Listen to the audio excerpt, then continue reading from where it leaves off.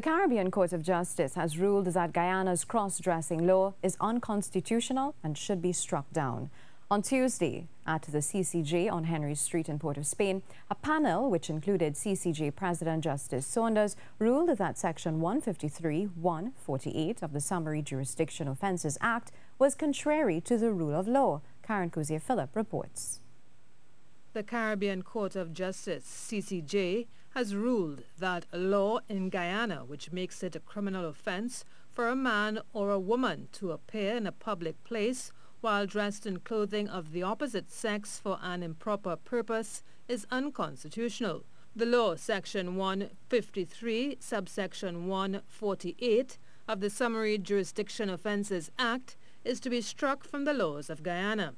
In February 2009, several trans women were arrested and convicted in Georgetown under the 1893 Summary Jurisdiction Offences Act of the offence of being a man appearing in female attire in public for an improper purpose. 1 year later, Quincy McEwen, Sion Clark, Joseph Fraser, Sion Passad, and the Society Against Sexual Orientation Discrimination, SASOD, brought an action challenging the constitutionality of the law enacted in Guyana in 1893 as part of the vagrancy laws of the post-emancipation era. The matter was appealed to the Guyana Court of Appeal and finally to the CCJ.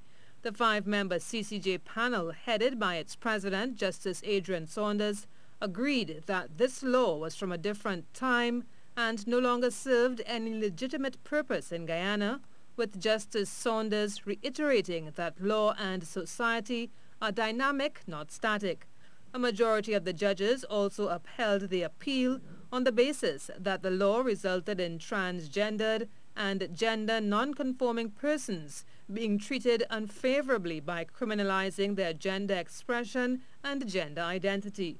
The court ordered that Section 153, subsection 148 be struck from the laws of Guyana, and that costs are to be awarded to the appellants in the appeal before the CCJ. Cozier Phillip, TDT News.